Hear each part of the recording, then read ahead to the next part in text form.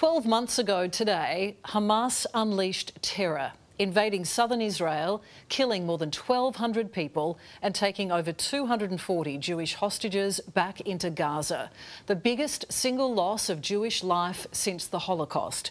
It sparked a campaign of retribution from Israel, which has now spread to Lebanon and threatens the entire Middle East. Tonight, vigils are being held around the country amid tight security. Our reporters are at two of the biggest gatherings, and Sam Cucchiara joins me now from Melbourne. Sam, the demonstrators there are on the march heading to Parliament House. Is it a big turnout? What's happening there? Things are very peaceful here at the moment, Deb. It's a very quiet, very sombre mood. These protesters are right now making the 2-kilometre trek from St Kilda Road to the steps of the Victorian Parliament. This is a silent protest, unlike many of the other big rallies we've seen in Melbourne over this past year. They're marching to the sound of a single beating drum, which our cameraman is pointing out to you now.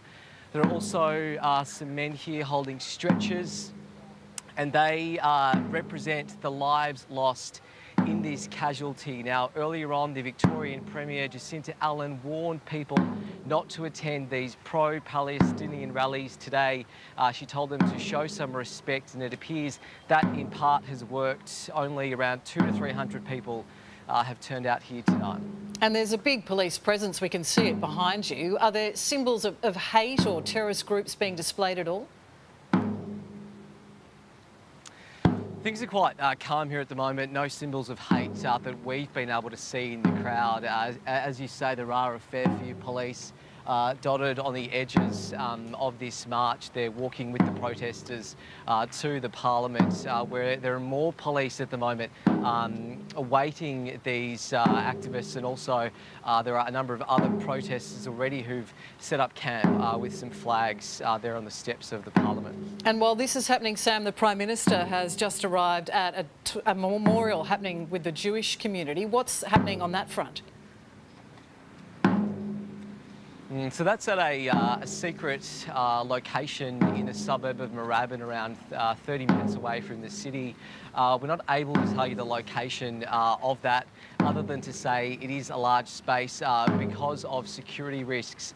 Now, the Prime Minister, as you say, the former Victorian Premier Daniel Andrews is there, and the Victorian Premier Jacinta Allen is also expected to attend there tonight. We're told that the crowd is in the thousands, and that has really exceeded the expectations of the organisers there. It's certainly going to be a very big, busy night for police as they remain on alert across Melbourne. Sam, thank you. Simon Boda joins me now from Town Hall in Sydney. Simon, what's happening there? Has there been any threat of violence?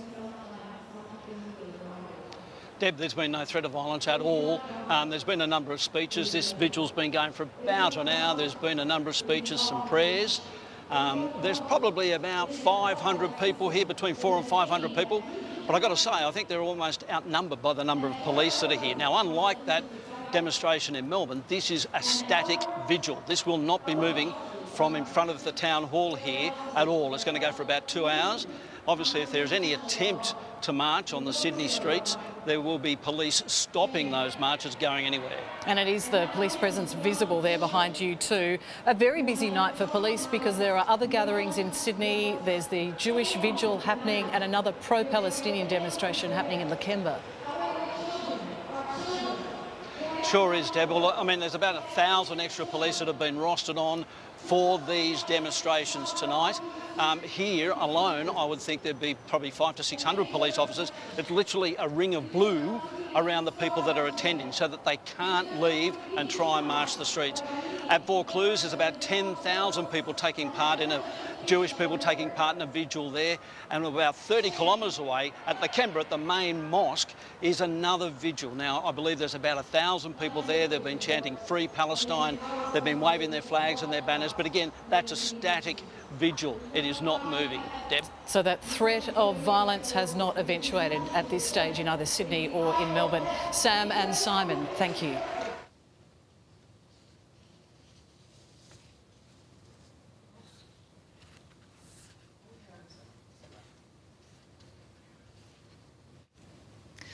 Around the world, the divide between Arabs and Jews is so deep there appears to be little hope of peace. But there are those trying to tread the middle ground. A group called Standing Together brings Jews and Palestinians together inside Israel. And I'm joined now by two of the group's leaders, Dr. Shahad Bashara and Nadav Shofet. Welcome to you both. Nadav, you're an Israeli Jew, and Shahad, you're an Arab Palestinian. With so much bloodshed and with emotions running as high as they are, how difficult is it for you, Shahad, to be standing together? Is it difficult? It's not difficult. It is, it's a duty right now that we come together, stand in solidarity between Arabs, Palestinian Arab citizens of Israel and Jewish amidst all this chaos, grief from both sides. It's mutual, and we need to find a way forward together. There appears, though, to be so much hatred between Jews and Arabs, and Nadav, people would assume that you both are mortal enemies. No, so of course we are not. We are, together in this fight for a better future, for a future that goes down the path not of war but of peace. And I think when you focus in on the actual people, and you understand that we do have the common interest in a future that is peaceful, in safety, in independence, then we understand that we can work together, and we are not only are we not enemies, but we are really true partners in this fight. Right now, the streets of Sydney and Melbourne here in Australia are blocked off by pro-Palestinian demonstrators. Shahad, did these demonstrations and gatherings make any difference to what is happening on the ground in the Middle East? At the moment, I don't see any effect. I think maybe international and global pressure may help right now, but a real change will come within Israel from the people themselves. And have you, Nadav, had friends or family killed or taken hostage? I know of people in my circles who have been killed, and in my larger circles, definitely people who have been taken hostage. It's unfathomable that we are now 1 year into this and hostages are still in captivity, still held by Hamas. This is just such a horrible day. We just woke up here in Israel, and the heaviness of the day is already so present, and it's all these emotions together. And we know that our government is not only not trying to, bring back the hostages, but is actively thwarting any deals. And I hope and fight for their return, as soon as possible. And what about you, Shahad? Have you had family or loved ones caught up, so many innocent civilians, with Gaza being targeted by Israeli rockets? I do have relatives in the West Bank, which keeps me somehow worried about not only my relatives there. It keeps me worried about the overall situation of the region. Of the area that we live in, of the area that we call home. But Nadav, was it always inevitable that it would go this way in light of the terrible events of a year ago? I don't think anything is inevitable. And the atrocious Hamas attack on October 7th was, I think, in a lot of ways, an earth-shattering event for this region. But we, the people on the ground, still have a choice. These are human things. We have agency, and we can change our future, and we can advance towards a better future. Nothing is inevitable. You're both coming to Australia next month for a speaking tour. And Shahad, you're a medical doctor. What's your group doing to try to influence the Israeli government? What are you trying to achieve by standing together in this way? We are trying to build a big partnership with other peace organizations so we can actually bring discourse of peace to more to the public, and to somehow try to change the status quo in some way. This has been called the forever war. Do you really hold out hope that peace in the Middle East between Israel and Palestine will ever be achieved? Definitely, definitely. We not only hold it as hope, we know that it is possible.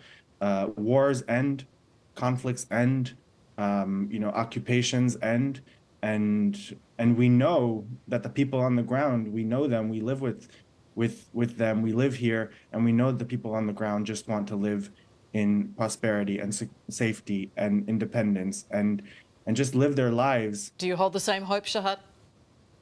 Hope is an action, and as Martin Luther King once said, the supreme task is to organize people that their anger will become a transforming force. And this is what we're doing in Standing Together. We're trying to organize people toward a future without occupation, a future that both Israeli Jews and Palestinian live in peace, equality, and dignity. Well, we thank you both for joining us. Nadav and Shahad, thank you. Thank you very much. And Standing Together, something the world could use more of right now. Nadav and Shahad, as they mentioned, are coming to Australia next month to continue the push for peace in the Middle East.